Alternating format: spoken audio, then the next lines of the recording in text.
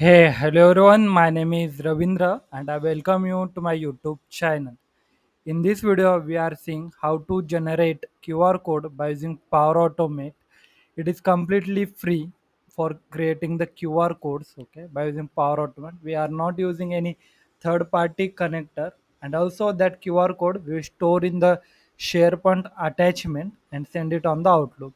Let's see the problem statement. What problem statement we have? So the problem statement is automatically we have to generate an unique QR code based on the newly created records. Save the generated QR code as an image file or we can be saved in the attachments as well, and also send an Outlook email notification to the current recipient, okay, to the any user or anyone in the email body. So let's go and let's I showcase you how it's work. So let's I create a one new record. Let's provide the name Ravindra. My roll number is 01.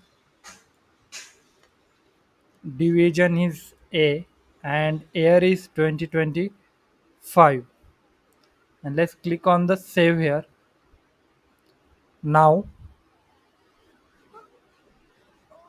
let's wait for a couple of seconds and let's see we receive an Outlook email or not. So let's I refresh, doing the hard refresh here. So this is the old one.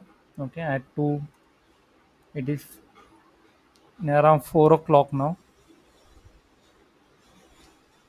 Let's do one more time hard refresh. So you can see we receive an one QR code, okay, on Outlook as a embedded. So this QR code we receive and the image of the name of that QR code. Let's see in the SharePoint attachment what we are getting. Okay, so if I click on this record and click on the edit, so attachment also we can able to see the first one. Sorry, so I click on the first one and I able to see the attachment also the same QR code. So you can scan this and perform any operation that you have to perform. The many use cases of this system you have, okay, so you can be followed. So let's say go to the make.power automate and let's create an power automate flow. I giving power automate flow name as a QR code generator and send using trigger as an automated trigger whenever new SharePoint item is created. And let's click on the create here. Let's provide the valid connections here. Let's I give the site address, Power Apps project, list name. We can give the student information as a list name, and let's add the second connection now. Okay, so to for generate the QR code, okay, we have one website that is quick chart io. So this website we will take the help to generate the QR codes. Okay, so if I go and click on the QR code, we have the URL here. Okay, https quickchat.io QR question mark text, and here we can be passed the any dynamic text here. Okay, let's I remove the margin size. Okay, and let's I copy this QR code. Okay, control C, and let's open this in the new tab. Can see we get an QR code. So same website, same URL we need. Okay, so let's I copy this URL up to the text and going to the flows. In OneDrive we have an action, okay, download or upload a file by using a URL. So we'll take the help of that. Let's go to OneDrive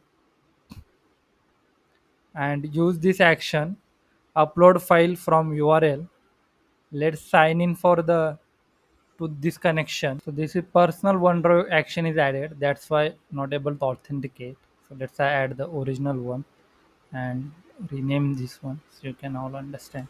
Let's provide here the URL. Okay, quickchat.io text equal to, let's pass the dynamic content here, Dynamic content, I need the title,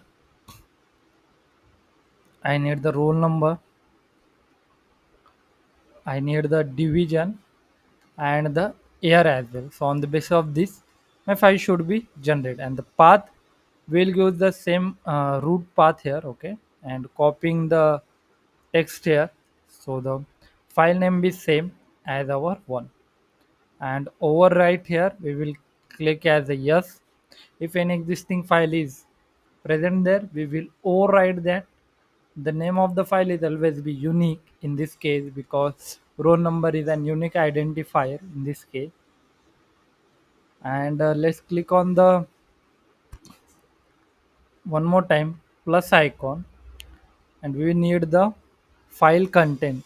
Okay, so let's we pass here file content, because we need to store that file content in an attachment, so that's why we need the file content. So this action we will use here, get file content.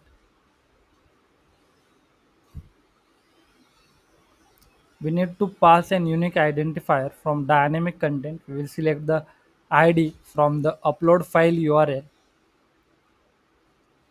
Then we will use here add attachment action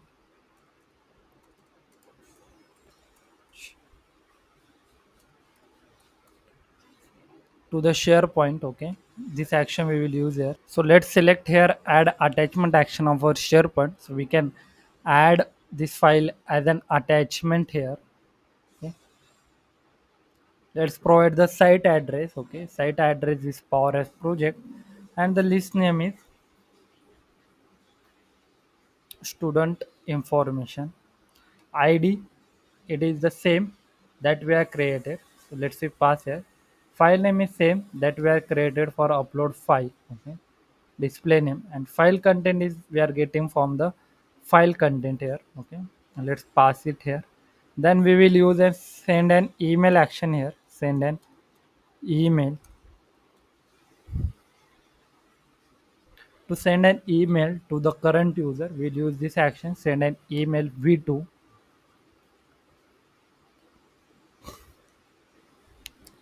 Let's provide the address here. Okay, if I click on this plus icon, use dynamic content. From the dynamic content we'll provide the here. Okay,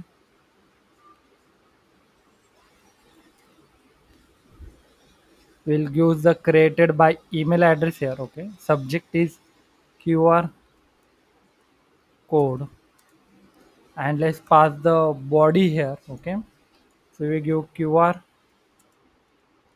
code.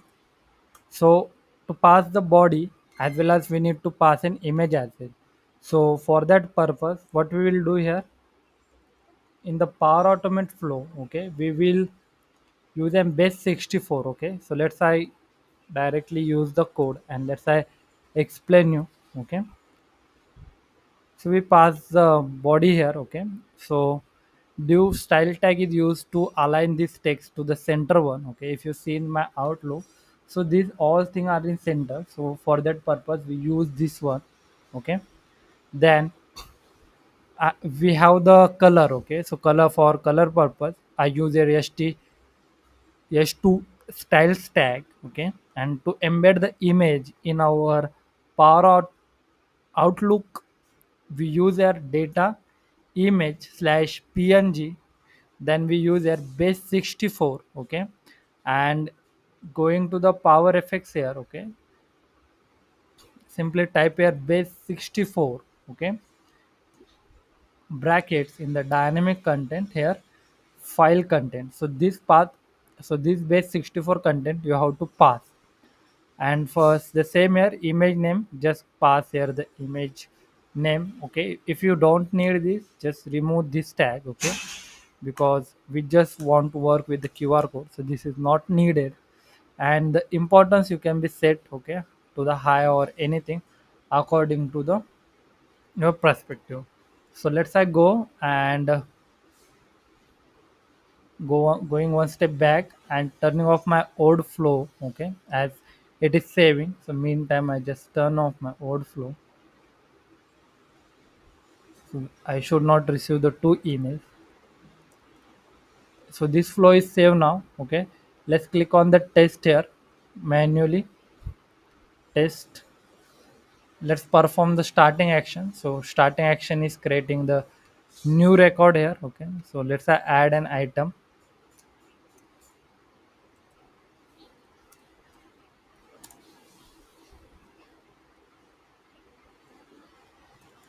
So in the capital I use here, okay, my name, and let's pass your roll number as 44.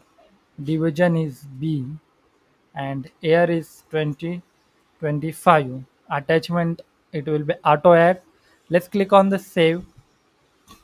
So it is saved. Let's we go to our Power Automate flow and seeing, let's see it is working fine or not. Okay. So friends, you can see our flows run successfully, and also we receive an email. So let's we go and see an email here. Importance is also high, okay, and QR code we generate here, and the name also we remove this time, okay. That is not needed. So one more part we need to do. So this file is currently, if you see, it is stored in the OneDrive, okay. Ravindra BB25 here, okay. So this one is store here, but we don't need this one, okay. So let's we go and add one more action for the delete purpose as well. And if I go and see in the attachment one, okay, to this one, so I click on the edit. Let's first select the record and click on the edit here. So attachment is also added, you can be seen. So in the Power Automate flow, let's click on the here edit, okay, and also in the add upload file from URL, we will use the PNG as an extension here, okay. So we can also view that in the OneDrive, okay. And also at the end we will use here delete